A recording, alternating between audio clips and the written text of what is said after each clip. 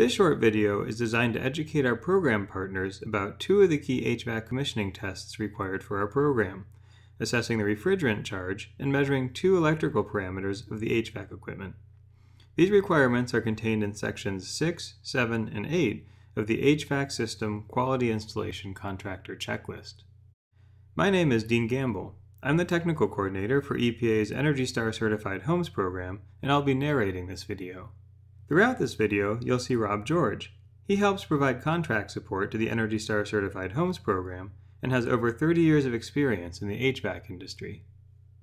You may already know that the subcooling and superheat temperatures are an indication of proper refrigerant charge, and that these values can be calculated by measuring the pressure and temperature of the refrigerant.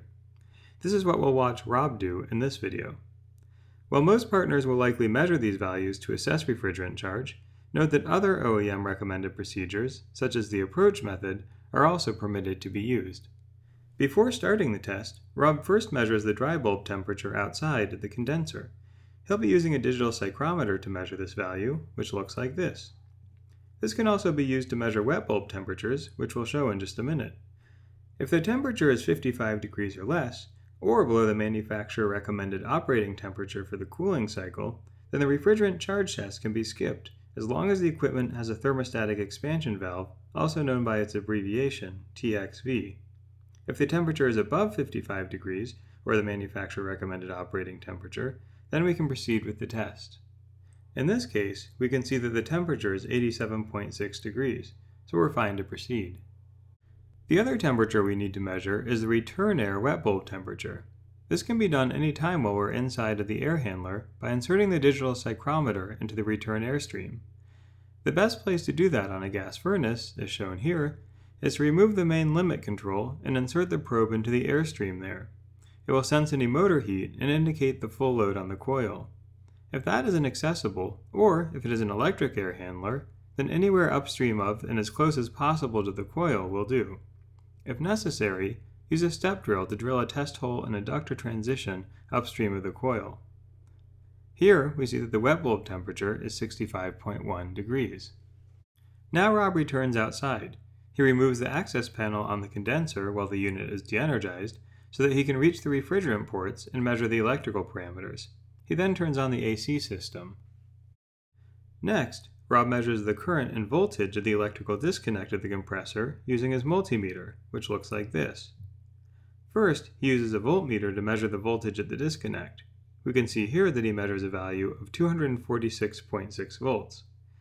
Next, he uses an ammeter to determine the current.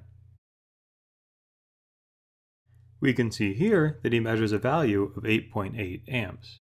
Of course, HVAC contractors should always take special care to safely measure electrical characteristics.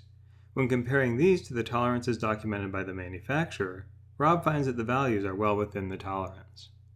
Now that the air conditioner has been running for 15 minutes and is in a steady state operating condition, Rob can measure the subcooling and superheat temperatures. To do this, he'll be using a digital manifold, which looks like this. First, Rob attaches the low-loss couplings to the digital manifold. He connects a suction fitting first. Next, he purges the manifold to avoid contaminating the system. Now that the manifold has been purged, Rob can connect the final fitting on the liquid line.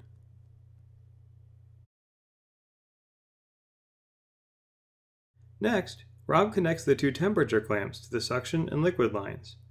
The digital manifold he's using will measure both the temperature and pressure of the refrigerant and automatically calculate the saturation, superheat, and subcooling temperatures.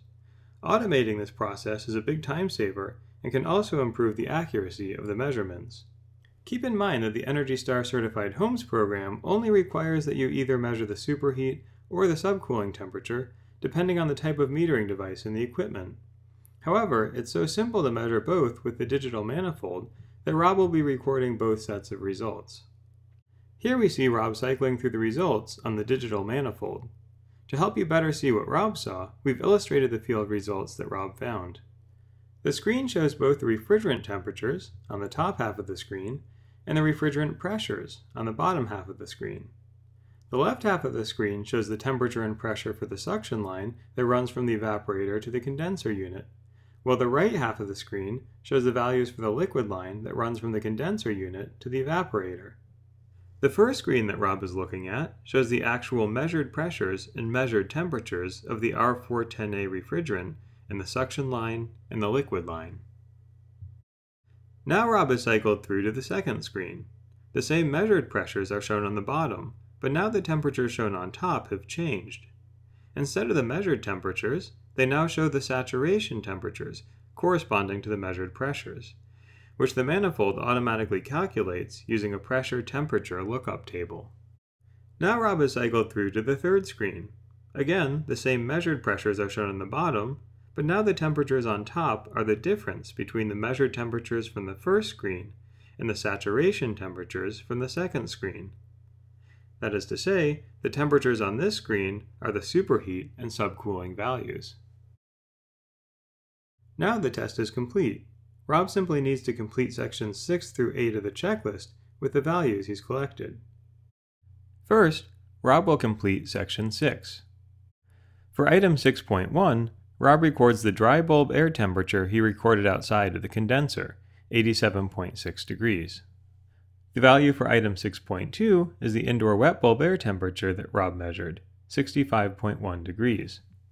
Items 6.3 through 6.6 are used to record the measured pressure and temperature in the liquid line and the measured pressure and temperature in the suction line. These are the values that we saw on the first screen of the digital manifold. Now Rob can move on to section 7. For systems with a TXV, items 7.1 through 7.4 must be completed. For item 7.1, Rob records the refrigerant saturation temperature in the liquid line after the condenser. This was automatically calculated by the digital manifold and reported on the second screen.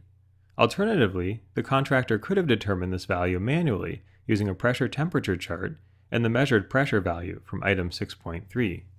For item 7.2, Rob records the subcooling value. Again, this was automatically calculated by the digital manifold and reported on the third screen. Alternatively, the contractor could have calculated this value by subtracting the measured liquid line temperature in item 6.4 from the liquid line saturation temperature in item 7.1. Item 7.3 is used to document the manufacturer's subcooling goal, that is to say, the ideal subcooling temperature. Rob found this value in the manufacturer's installation manual, 10 degrees. Finally, item 7.4 is used to calculate and record the difference between the actual subcooling temperature and the target subcooling temperature. In this case, the difference is 1.9 degrees. For systems without a TXV, items 7.5 through 7.8 are completed instead. The process is very similar to that used for the subcooling section. For item 7.5, Rob records the saturation temperature in the suction line after the evaporator. Again, this was reported on the second screen, but could have been determined manually using a pressure-temperature chart. For item 7.6, the actual superheat value from the third screen is recorded.